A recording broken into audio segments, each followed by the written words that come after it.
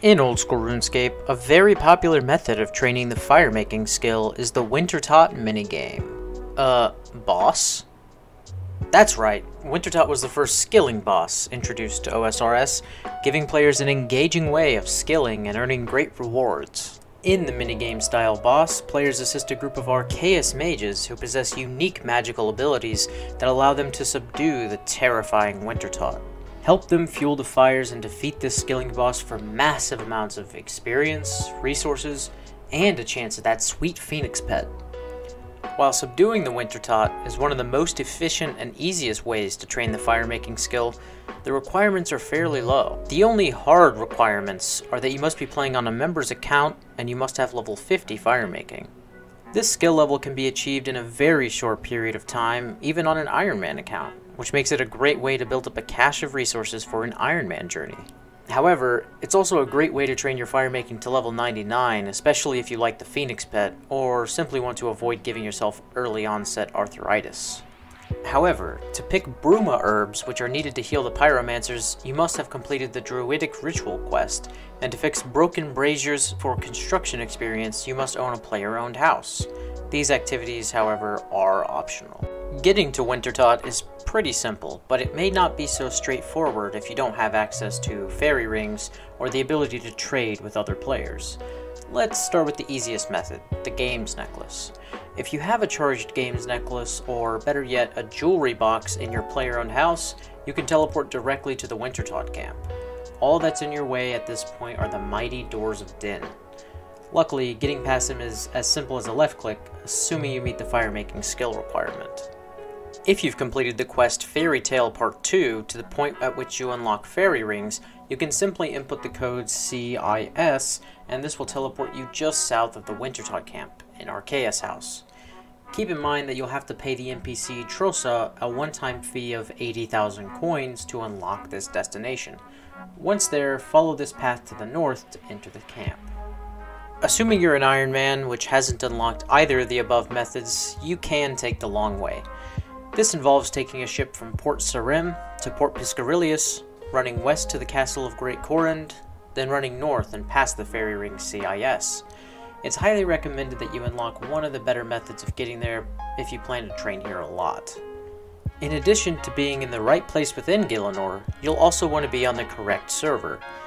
This guide is focused on Mass Wintertodt, as it's the most efficient way to subdue the boss in terms of experience. There are 3 worlds dedicated to fighting the Wintertodt.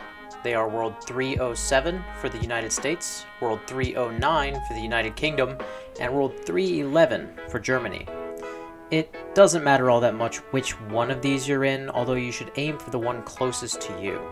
Also, World 307 is typically the most popular of the 3, so you may be able to complete more runs per hour in this world. Now, the Wintertodt may look like a minigame, but it's actually a boss fight.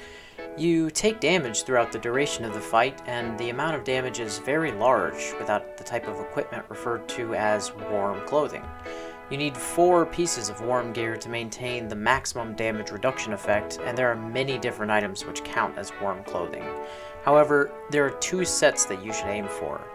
Obviously, the Pyromancer outfit is warm, and it's obtained through the Wintertodt supply crates.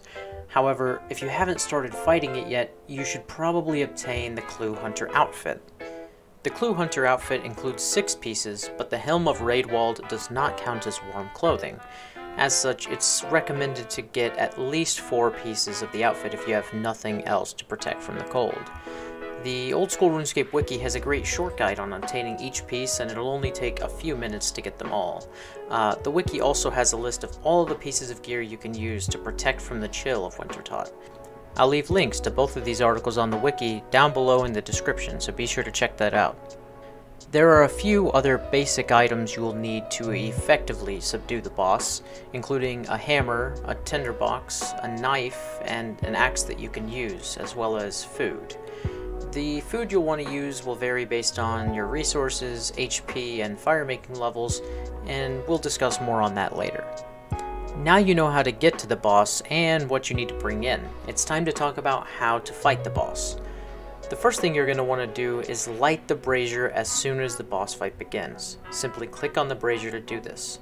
Then, run into the corner next to the bruma roots and use your special attack if you have a dragon or crystal axe equipped.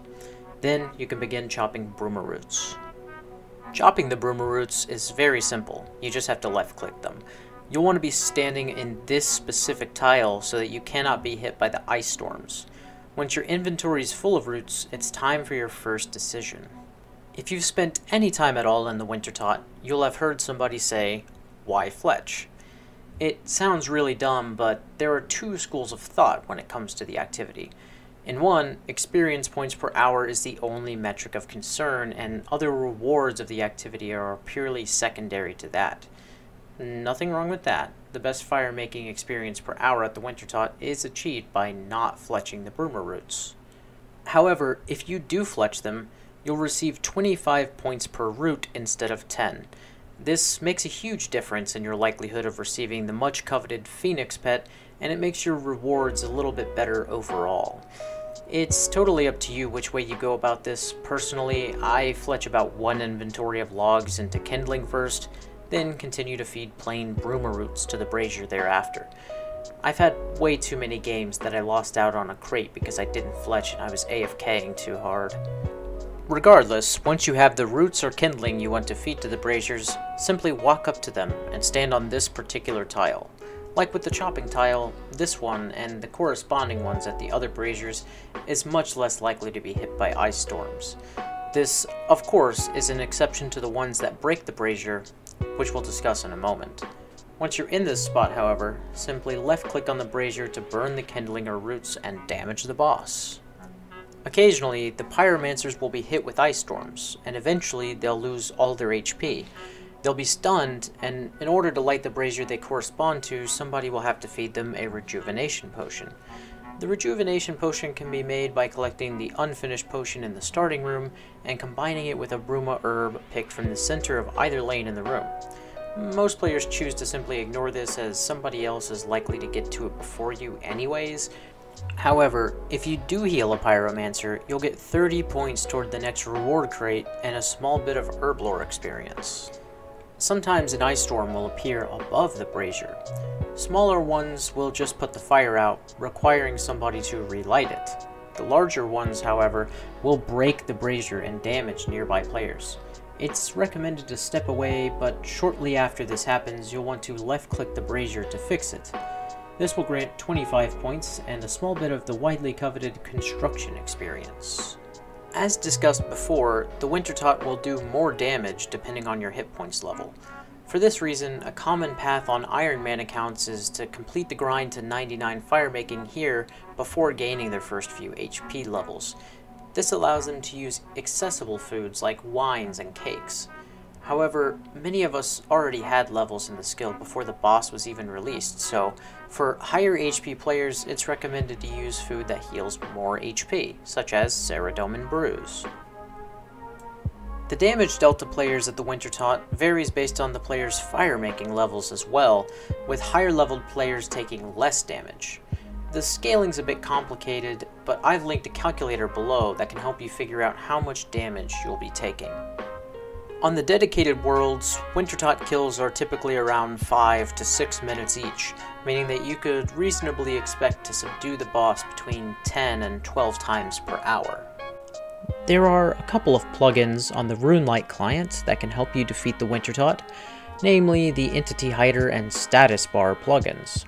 Entity Hider allows you to hide other players, their pets, and more. This can take away the hustle and bustle of mass worlds and even help you ignore the players typing "Why fletch?" The Status Bars plugin makes it easier to tell when you've been damaged by the Wintertodt, especially if you have game sounds off. I personally leave this plugin on all the time as I find it super helpful in bossing or combat related activities as well. The experience rates you'll be able to earn at Wintertodt scale with the various skills used in the activity, namely firemaking, woodcutting, and fletching. Firemaking is the main skill that players come here to train, so we'll focus on that. According to the Wiki, feeding bruma roots only, you can expect anywhere from 161,000 to 320,000 firemaking experience per hour, depending on your firemaking level. If you are using kindling, however, that decreases to between 135,000 and 270,000 experience per hour. Now, the moment some of you have been patiently waiting for. What are the rewards? Well, after each completion of Wintertodt, you'll receive a supply crate. This requires that you earn at least 500 points. For 500 points, the crate will contain 2 rolls on the drop table, which contains logs, gems, ores, herbs, seeds, fish, and of course, the unique items.